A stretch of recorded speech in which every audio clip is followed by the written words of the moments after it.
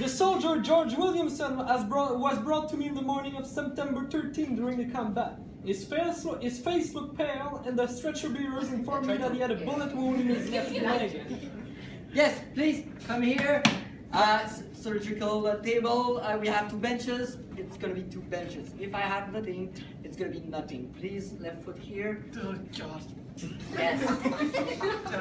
I couldn't spare him the sight of my surgical instrument that hadn't been cleaned from the previous surgeries. He started screaming. Well, in fact, let me just introduce you to what's inside of my pen. When you enter, it's dark. Okay? You have a pile of legs, a pile of arms, and dead body. Of course. You're not over yet. By the way, it's George, not George Jack. Okay? Those are my... God! Yes, and in fact, they are not clean. Why? Because we did not know anything about blood types, about blood disease. Well, that's bloody disgusting. Yes, and we believe as well that water carries disease. So we just sponge them a bit. But anyway, what color is your blood? Red. Yeah, and mine too. Great. I think there's a little bit on the coat. I can't tell though. Yeah, it's a bit darker than the coat. And I can see Oh, it. that's what that is. Yes, this is red. So, Anyone have any morphine? his growing panic state forced me to offer him a mouthful of rum to calm him down. Yes, this is morphine at our time. No, don't act yet. I have rum. Oh, okay, go. So, rum, what's your real age? 17. It's like, what? 17. Can I give rum to a 17-year-old? Yes. Yes, give him rum! In fact, yes. You may enter in both French and British Army at 16, but sometimes we have 14 years old, 13 years old people here, and even if they are 14 or 13, if they are ready to fight for the king, anyway in wartime we don't check ID. So if they are ready, I will join the army.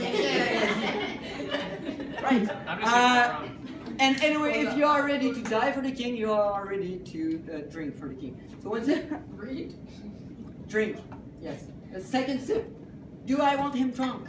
Yes. Yeah. Yeah, drunk. No. Okay. Why? An effect of the alcohol will open your blood vessels. The blood flow will be higher. And if I cut something, you may die more easily. So at least the pain died. No. And anyway, during the battle, it's not generally for the soldier, but someone that had a rough time so far. The general's drinking on the job. When he was properly installed on my surgical table, I assessed the state of the wound. The swelling was quite serious around the calf, and the leg was slightly out of line, which could mean a compound fracture of the tibia and the fibula. 2 bones on the lower part of your legs, tibia and fibula, compound fracture, the bones are broken, and you have walk on your leg to come here, and they are like this. I see the 4 parts of your bones. So I'm stupid. If you want to, yes. I had to be absolutely sure that the bullet was impossible to extract. I inserted my finger directly in the patient's open wound. He started screaming and insulting me. You son of a... Of course. Your mother! Of course, I am a son. After a thorough inspection of the wound, I concluded that the bullet... Wait, just wait before. Yup. No, please, God, no. No. Calm down, I gave you wrong. Okay? So, yes, inserted my finger. No. But I have other instruments. Oh, God, not the instruments! This is a probe. So I will try to see where the bullet is. Bone, no. Maybe the bullet, but only bone. So I will use here the forceps to open the here and try to grab. No, does not. Yeah, that was just my artery. Yeah. Yeah. This is the bullet. Oh, Jesus!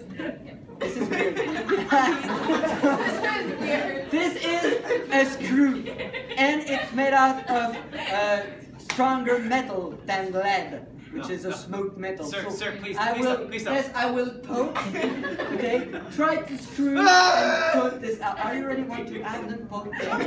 1, 2, 3, poke, screw. Do you see something? Yes. So after the thorough inspection, I concluded that the bullet was impossible to extract because it had exploded against the bones. An amputation below the knee was absolutely necessary. I prevent gangrene from developing in the wound. I broke the news to this poor man. I will saw your leg. He started to cry, and between his sobbing, he told me what to do, what I had to do. Do what you have to do. Please, I know life. Yes. Of course, I will do what I have to do, or you will die. Lead, as I said, is poisonous. If I let the lead bullet inside, he will die. So I need to cut the leg. I had to minimize the surgery time to save the patient from suffering too much. I asked my assistant to bring me several strips of cloth. I wrapped them around the higher part of the lower leg several times, and then I installed the tourniquet. The tourniquet, it's a screw to stop the blood flow. So insert it this way. I won't do it for real, so screw, just grab it. Thank you. Once the blood flow was stopped, I used a scalpel to cut. No. Just be careful. It's only for the skin. Okay? Yes. Before I cannot cut the muscle with that, so I will need to cut the skin in 2 U shape. Okay? Why use? Because I need to cover what will be put off. Okay? Do you like this yellow fruit that we call bananas? Potassium. No. No, you don't? Great, so you will have another reason to not like them because I need to peel your leg like this. What? Oh, 1, 2, 3, peel! Once the skin was removed, I used a surgical knife. Yes, to cut the muscle. As you see, the blade is shaped this way. And it's to follow the limb. So it's going to be really fast for the muscle, so but for the tendons, you know this thing you chew forever when you eat steak, well, it's hard, so I need to use it as a lever to snap them. 1, 2, 3, snap! The patient fainted. Forward. Probably because of the pain was unbearable. Then it was a good time to use the tenaculum. Tenaculum, which means in Latin hook. Why? Because there's veins and arteries. They act like spaghetti, hard to grab. So I need to grab them with the hook, the tenaculum, to make knots, and then they will come back in the leg, and it won't. Yes, it won't. The blood won't go out.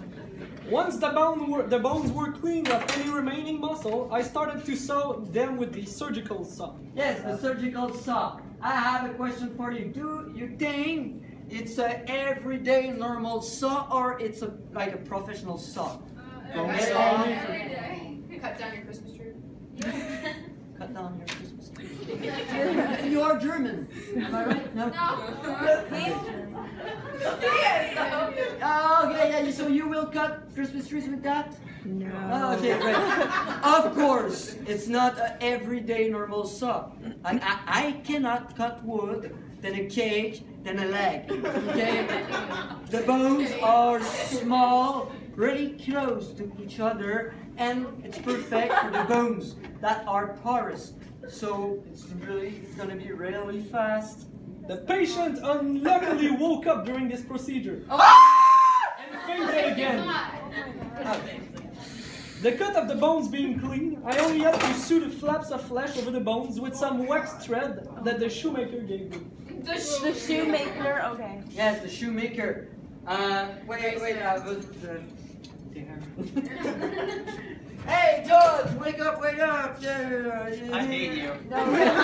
Hey, I saved you, by the way. You didn't save my leg. No, this is for a brand new normal leg. By the way, do you like? I hate bananas now, thank you. Great. So, George survived. And do you know